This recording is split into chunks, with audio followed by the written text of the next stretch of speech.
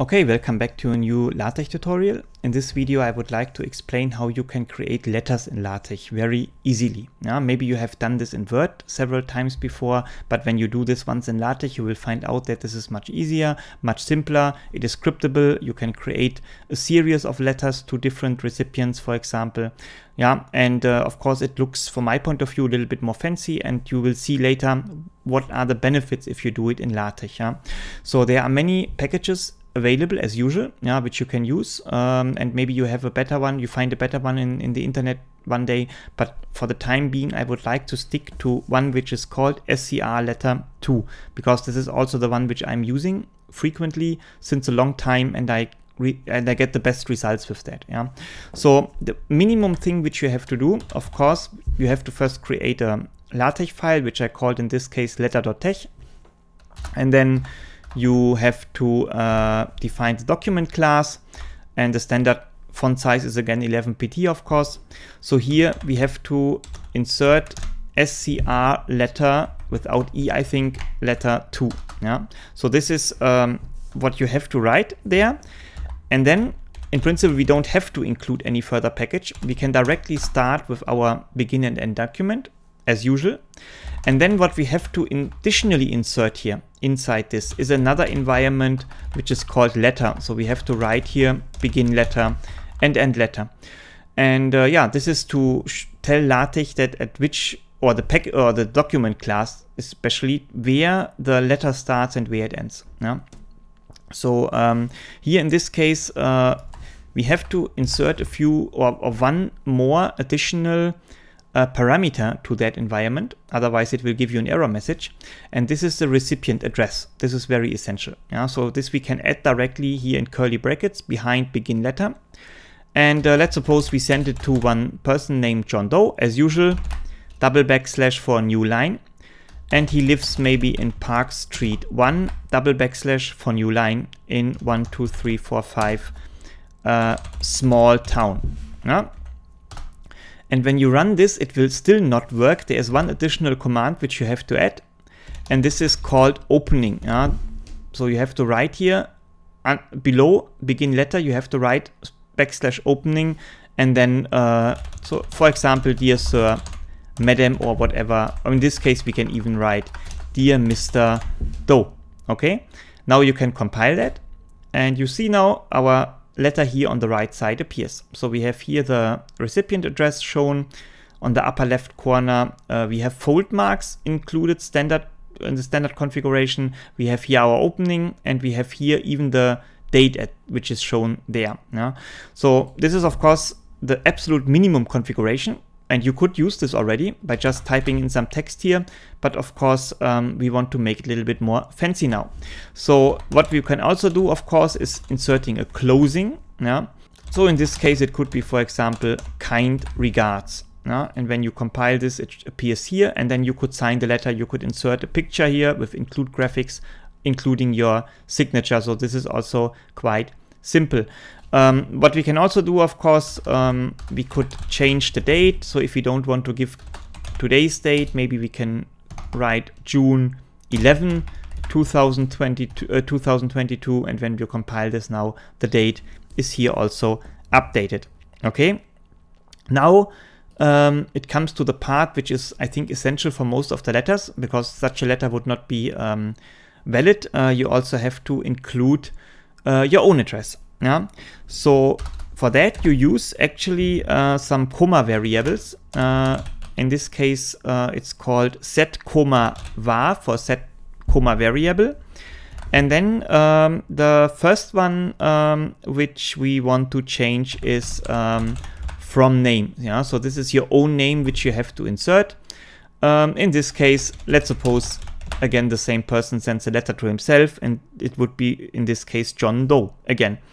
That then comma var. In this case the next variable would be from address, and again Park Street 1, and then we have to write double backslash 12345 small town. Then again set comma var And then the next one is place. And so yeah, here we have to actually only, no, so yeah, here we have to then insert the place. So in this case, again, small town. Yeah, this is for the date important, yeah, where it will be shown later, the location together with the date. And then, of course, similar to emails, you maybe want to insert a subject. Yeah, so in this case, test letter, for example. Now we can compile that. It doesn't give any error message. Now you see you have our address is shown here and also here above this line. And the recipient address is shown here, which is, yeah, incidentally the same. Then we have here the subject, we have here the location in combination with the date, we have the opening, we have the end closing, and we have also the name written here of the person who sends the letter, because there you can insert then your own signature above that. Yeah? So I think it looks quite reasonable already. And in principle, such letter you could just send. The advantage here is that you have your the sender address and the recipient address is shown here in this upper left corner. And when you fold the letter according to this fold marks here, which you can see, then you don't have to insert your address again on the envelope. You can just choose an envelope with this transparent window. And then if you insert the letter, the address is already positioned on the right place. So you can directly post the letter by putting a stamp on that. This is quite an easy thing, I think. Yeah, but you can of course also choose a few more options to make it a little bit nicer. Maybe in this case, we want to have it, we want to have a different font type, which is looking a little bit nicer. So we can, for example, write here renew command, family default, and then SF default. And when you do this, now you can see we have this Arial Helvetica type of font, yeah, which looks a little bit nicer, I think. Of course, we also want to see a little bit more from our letter. So what we can do, we can insert a blind text here in order to make it more visible. And now you can see the letter looks a little bit nicer. Okay, this is one thing. If, for example, the place where the text appears is a little bit too small or too big, what you can easily do, you could use a geometry package here and the scale parameter that we have come to know before already. So let's suppose I write here 0.5. Then you can see everything remains the same, which is important, that everything appears on the same position, but only the content of the letter changes, yeah? And then it gets quite small, which is maybe not what you want. If you set it to 1, it could be a little bit too big. So I found out that 75% is a good value, yeah, which you can use. Okay, yeah, this is also quite nice and useful feature. What you can also do in order to make it a little bit look more beautiful, you can set some comma options. Yeah? These are not variables, these are now options which you have to insert and which are then transferred to this document class. So for example, you can write here from a line equal right. And when you compile this, you will see now the address, the sender address is now not anymore shown here on the left side, but on the right side, which looks again a little bit more fancy from my point of view.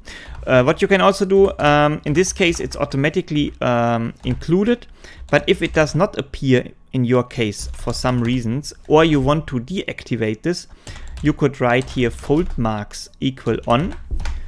Then they will show, or you could also off them and then they will not be shown. So depend on what is the default value and what you want to have. You can either include it or not.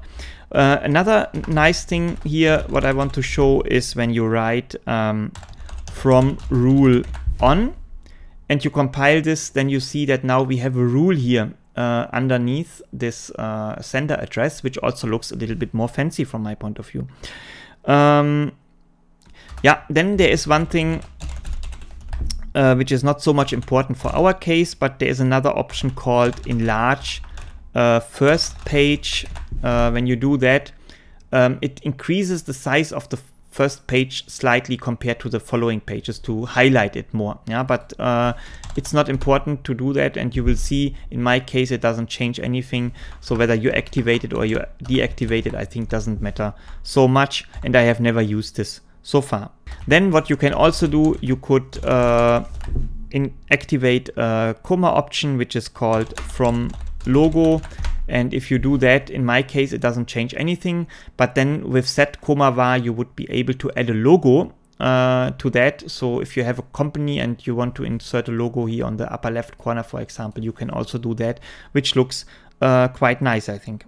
Yeah, and this is the way how I'm usually creating letters. It's quite fast, and if you have a template, you can easily use this one and copy paste it, and you can write a Python script, for example, and then change the address every time you want to send it to different people. Yeah, this is then easy. Or there are also, I think, certain packages available which you can include.